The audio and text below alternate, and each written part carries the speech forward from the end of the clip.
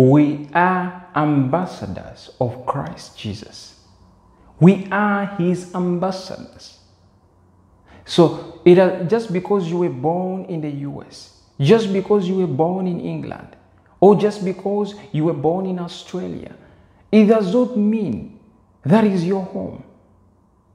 Yes, that is your birthplace, but that is not your home. That's why you see when somebody dies, the spirit returns back to God who made it. At the end of your journey, at the end of your life, you will have a report to make. You will have an account to give. God has sent you as ambassadors in the various countries that you are in. Some of you may be in the United States, others in England, others in Australia, others in different parts of the world. But no matter the place that you are in, know that you are an ambassador and you have work to do. You were created with a purpose. You were created for a reason. You are not here by mistake. You are not here by coincidence. Just like a manufacturer would make a shirt, the shirt I'm wearing was made by somebody. And it was made for a reason. Now there's a reason as to why it was made black.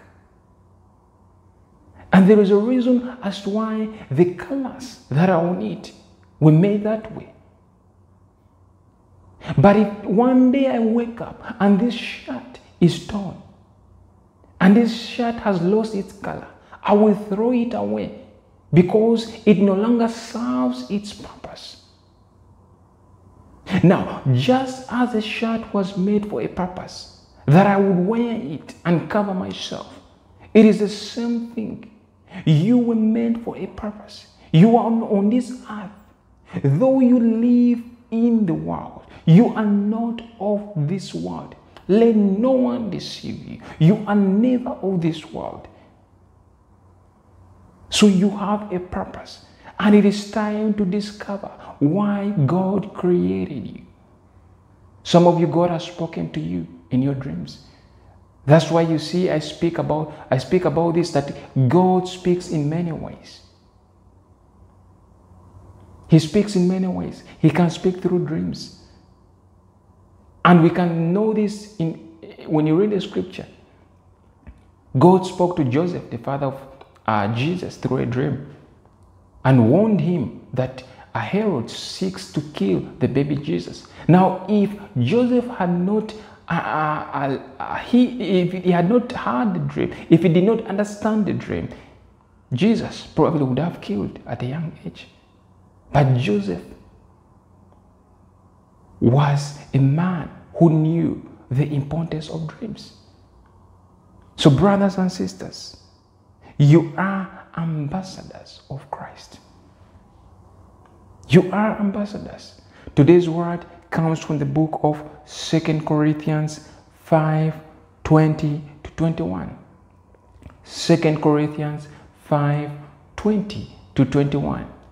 It reads, "Now then, we are ambassadors for Christ, as though God were pleading through us. We implore you on Christ's behalf, be reconciled to God. For he made him who knew no sin to be sin for us, that we may become the righteousness of God in him." He made him who knew no sin to be sin for us, that we may become the righteousness of God in him. You are the righteousness of God. I know a lot of religious people would find problems with this statement, but this is what the scripture says. You are the righteousness of God in Christ Jesus. You are the righteousness of God. It is not your own righteousness, because if it was your own righteousness, you wouldn't have made it. If it was by your own righteousness, you cannot save yourself. It is the righteousness of God that we received When Jesus comes and resides in us, we receive the righteousness of God. Everything that belongs to Jesus, he gives it unto us. You have received the righteousness of God. Wake up every morning. Every morning that you wake up, confess it, speak it. I am the righteousness of God. It does not matter what I've done in the past. It does not matter how I feel like. I am the righteousness of God.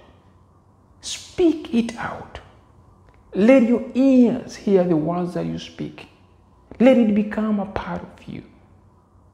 Brothers and sisters, you are ambassadors for Christ Jesus. You are his ambassadors. So do what God created you to do. Do not allow the world to condemn you. A lot of people have lived so much into condemnation, to an extent that condemnation has become like their God.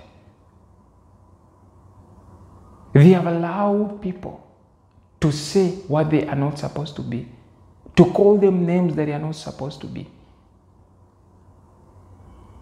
They have allowed the world to put price tags on them, to brand them with words and names that were never supposed to be their names. No wonder they are suffering in life. It is because those names are working against them. And I've spoken about this many times, that a name is important. That's why you see Peter, his name was Simon, but Jesus changed his name from Simon to Peter. That upon this rock I will build my church, and the gates of Hades, the gates of Hades, the gates of hell will not prevail. Names are very significant. Abraham, his name was changed from Abram to Abraham. Names are very important. Jacob, his name was changed to Israel. His name was called Jacob, but God gave him a new name, Israel. My God, may God change your name. May God change your name. Some of you have been given ancestral names, names of demonic entities. But I pray that God reveals to you those names, and God gives you new names. May God give you a new name. Brothers and sisters, today's message is that you are ambassadors of Christ Jesus. It does not matter what position you hold. It does not matter what status you hold. It does not matter how far you have fallen. You are still ambassadors for Christ Jesus. Well, I have come to the end of this message, and one thing that I would like you to do is share this gospel with somebody else. Let them know that they are ambassadors. Let them know, those that need confirmations, the word has already confirmed it, that you are ambassadors for Christ Jesus. Now go out and live for Jesus. Let the world know about who Jesus is. Do not be afraid, for he is with you. Well, until next time, shalom.